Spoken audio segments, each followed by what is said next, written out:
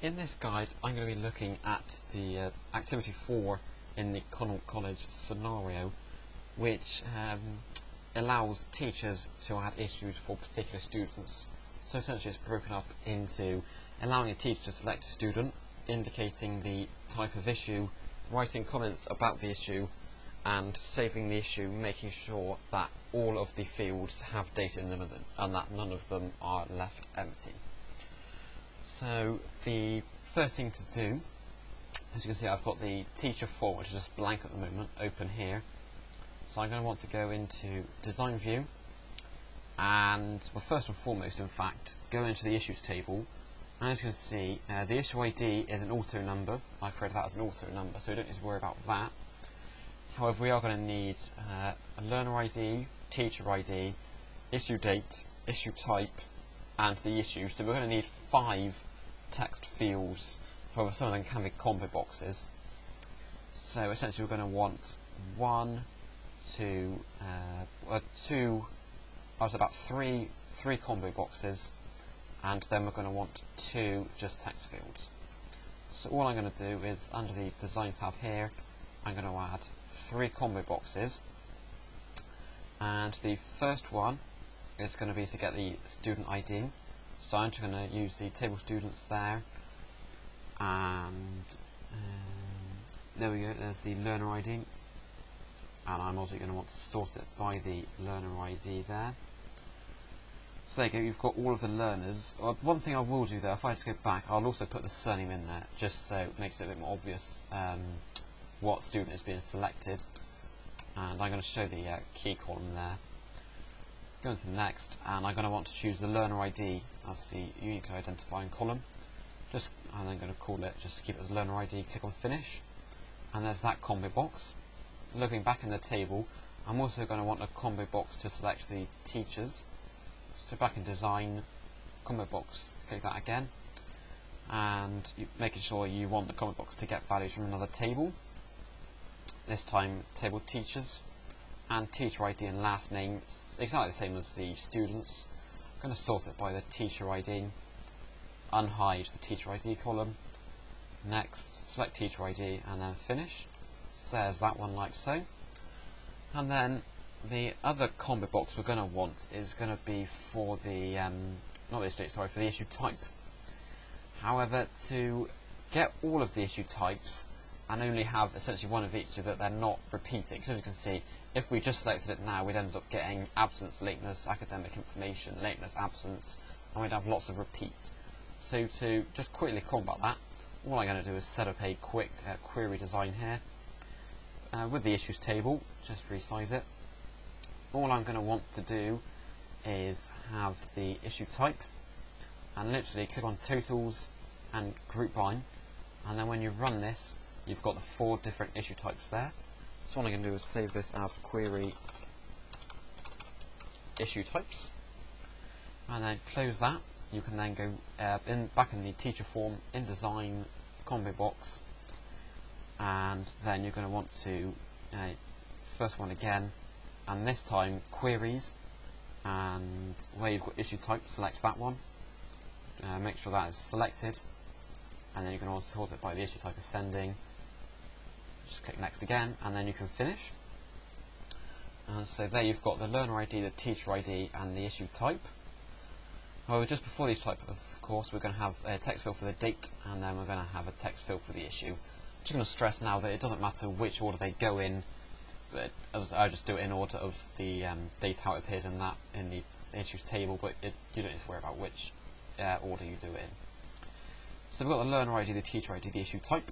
I'm going to then have a text field there for the date, and also a text field for the issue. So if I just call that one date, and then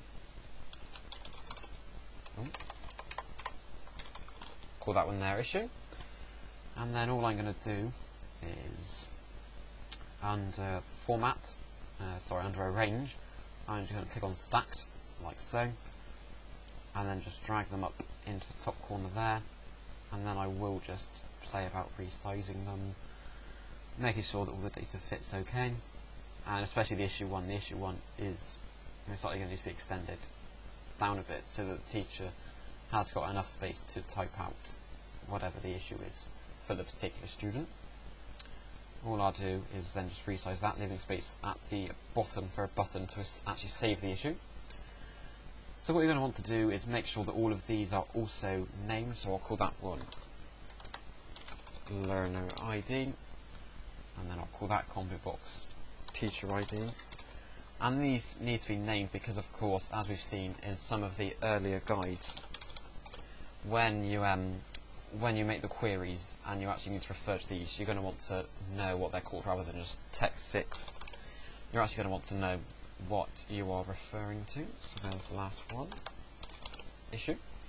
Also, one feature I'm going to add, in the date here, what I am going to do is make it so that if I go into design and open the property sheet, in the control source I am going to put in the current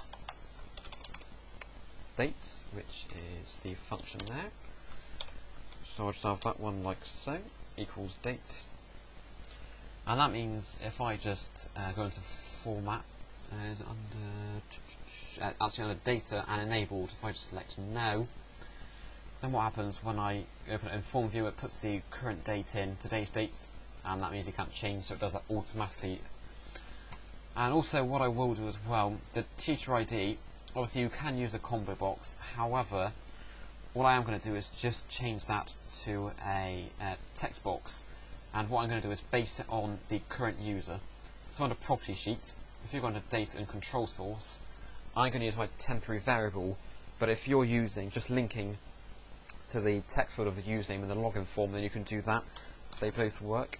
So just temp variable, and I've called my temp variable username.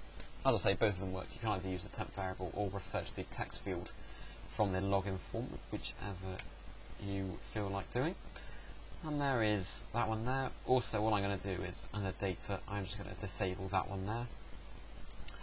So when you go into form view, you've got the teacher ID HWO. Of course, that's not actually a teacher because I logged in using a tutor from last time. I will save the changes. If I just log in again, I've got a feeling that AAA is a teacher.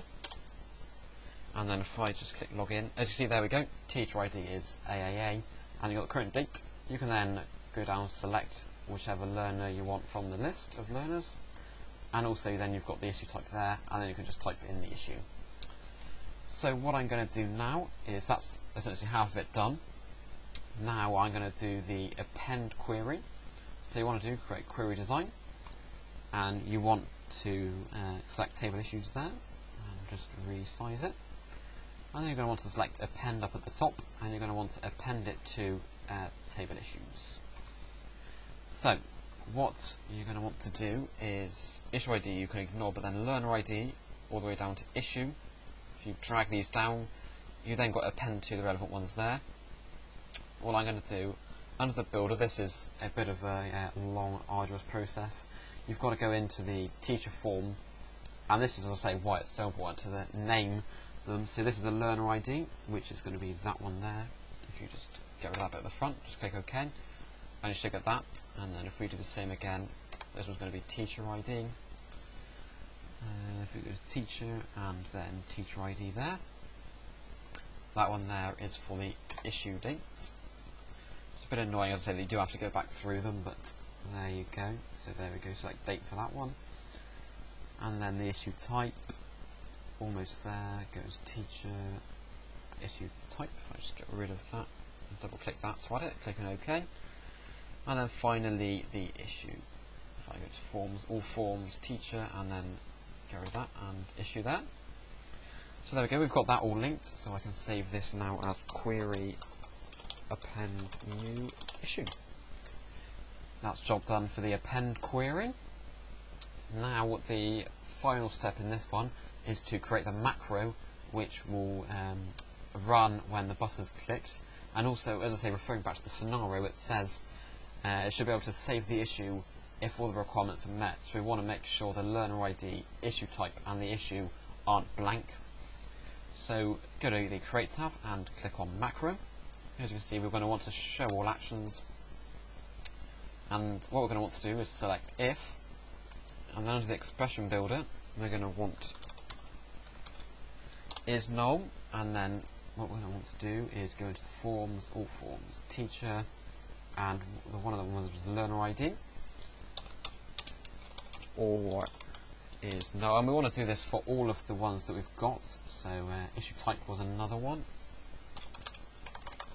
or is null, and the other one I do believe was the actual, there we go, the actual issue itself. So we just click OK. As you can see, you've got it checks to see if any of them are null, and if they are, what I'm going to do is I want to output a message box saying, please fill in all details. And also, you don't need to worry about checking the other ones because they're automatically generated. So they will automatically be filled in when the teacher logs in. Selecting the if, you will then want to add an else, so that if they are all filled in, what we're going to want to do is we're going to want to open query, and query name we're going to want to append new issue.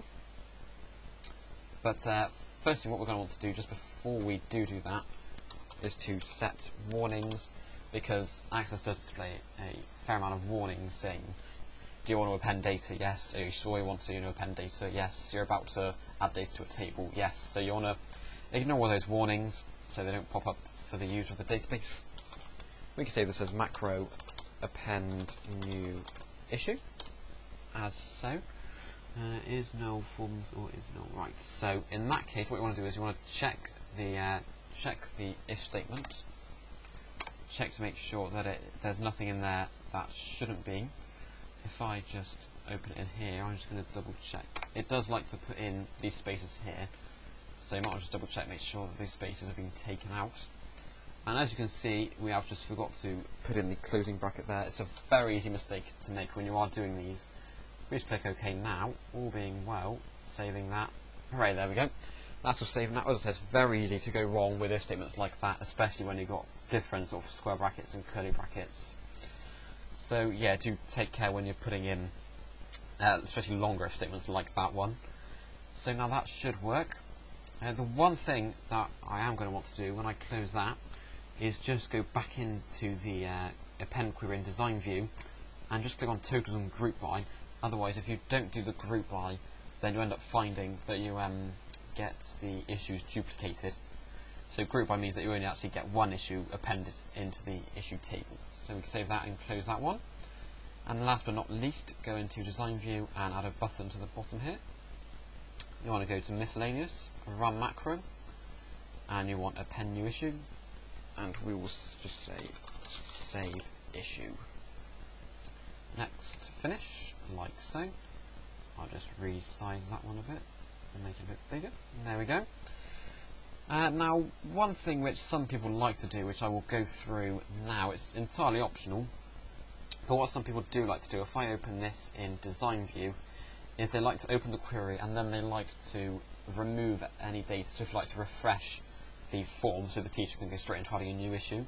And to do that, once you've opened the query, what you're going to want to do is close window, object type form, and you're going to want form teacher, and you're not going to want it to save, so just save no, and then simply open form, form name, form teacher, and then as you see, so what that does essentially is if none of the text boxes are null, then it sets warnings to off, it opens the query to append the data, it then closes the form window there, and then reopens it with all the blank fields so the teacher can put in a new issue straight away ready to go.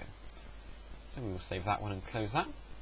And then when we view this in form view, as you can see we've got the button there, so all we do, let's say if we say bait, we've got the student there, if we say lateness issue, I don't know, just put in something like student arrived 10 minutes late for class, and then if we just save the issue, as you can see it's blanked everything, like so, and if we then open up the issues table, as you can see, issue number 15, we've got that in there, set today, for that specific teacher, issue, student arrived 10 minutes late for class, student ID, that's all saved, that's all done.